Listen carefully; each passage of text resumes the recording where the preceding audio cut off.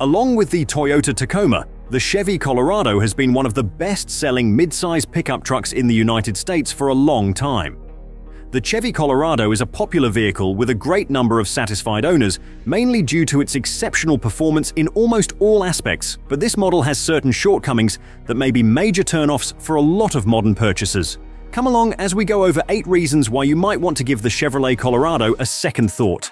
Number 8. Driving characteristics. The truck's driving experience matters more than ever in the current market. Customers want a smooth and pleasurable ride, but the Chevy Colorado feels antiquated and drives like a truck from 20 years ago. Because of the Colorado's rear-leaf spring suspension, the back end may seem unsteady when traveling at high speeds. Many rival vehicles, such as the recently released Toyota Tacoma, have abandoned this configuration in favor of more contemporary suspension designs, like the multi-link rear suspension, which provides better handling and comfort. If a person primarily uses their truck for work, a leaf spring suspension might still be appropriate.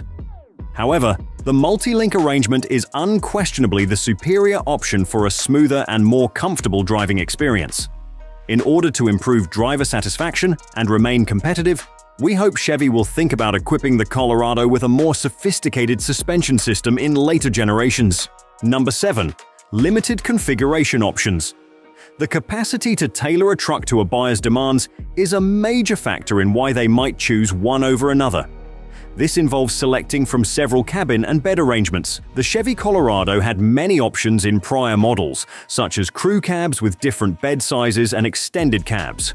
The crew cab with a 5-foot bed is the only combination available in the most recent model, though. Although many customers like this setup, many are displeased with Chevy's decision to discontinue the extended cab with the longer 6-foot bed. Consequently, some have resorted to rival models, like the Toyota Tacoma, which still provides an assortment of cabin and bed combinations. We're hoping Chevy will fix this problem and provide additional configuration choices for upcoming models. Number 6. Base model feels underpowered. When choosing a new vehicle, power is essential since it must provide enough performance to be deemed a reasonable investment. The 2.7-liter inline-4 turbo engine of the Chevy Colorado is designed to be strong and long-lasting. There are 2 versions of this engine available, though: high output and low output. Strong performance is provided by the high output variant, which produces an amazing 310 horsepower and 430 pound-foot of torque. On the other hand, the low-output variant produces a comparatively low 237 horsepower and 259 pound-foot of torque. In contrast, the base Ford Ranger's 2.3-liter EcoBoost engine generates up to 270 horsepower and 310 pound-foot of torque, which is a substantial advantage over the engine of the Chevy Colorado, which has lesser output. Positively, you may tweak the 2.7-liter turbo engine to produce more power, which is useful if you want to maximize performance, but your model is out of warranty. Number 5. No replacement for displacement. The Chevy Colorado's engine design is another flaw. Despite its sturdy construction, the engine's tiny size might be a drawback in some circumstances, particularly when towing and hauling heavy objects. Small engines frequently have shorter engine lifespans when used continuously and heavily, which could require replacements earlier than intended.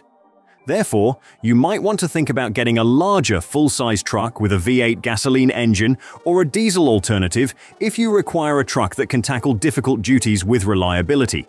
Furthermore, some drivers may find the Colorado's 2.7-liter engine bothersome because to its evident vibrations and loudness. These vibrations are caused in part by the inline-4 engine's inherent imbalance and the direct injection mechanism. Before making a purchase, we advise taking the Colorado for a test drive to make sure the engine's performance and vibrations live up to your expectations.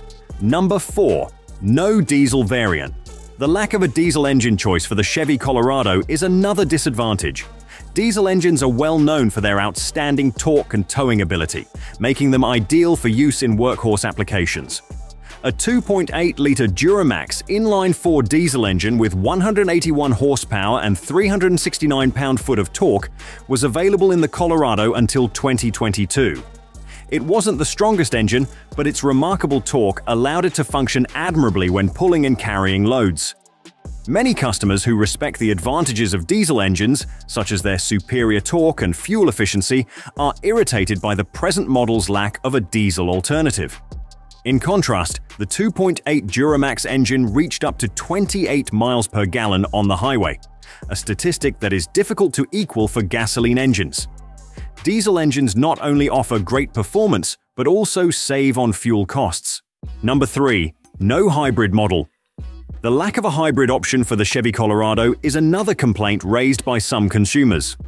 Offering a hybrid option can greatly increase sales because hybrids are becoming more and more popular in the current market. For instance, the Toyota Tacoma now comes with the iForce Max hybrid variant, which offers exceptional fuel efficiency.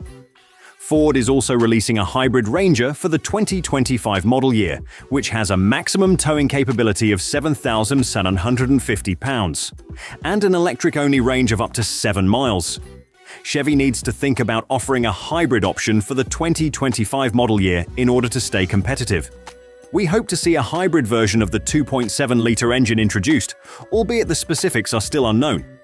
A plug-in hybrid, though more expensive, would provide comparable fuel economy and a range of up to 30 miles on electricity alone.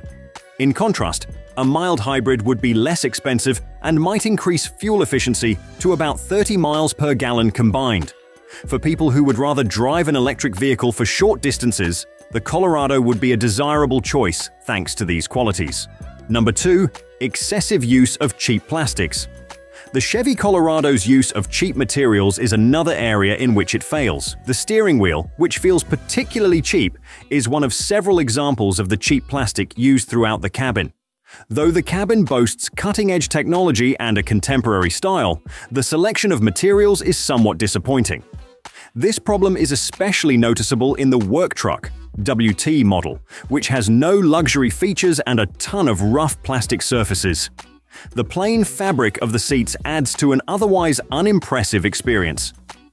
Although we acknowledge that Chevy had to make certain concessions to keep the vehicle competitive and affordable, the selection of materials is a major drawback. Number 1. Rear seats lack comfort. The comfort of the rear seat is the Chevy Colorado's last flaw. The Colorado has a crew cab that can seat 5 passengers, but there isn't much legroom in the back. Taller passengers may find this problematic as they need more room. Furthermore, the back seats are not as cozy as one may wish. If you transport people on a regular basis, you might want to look at alternative trucks, as the Colorado falls short when it comes to mid-size truck passenger comfort. We appreciate your time and we'll see you in the upcoming video.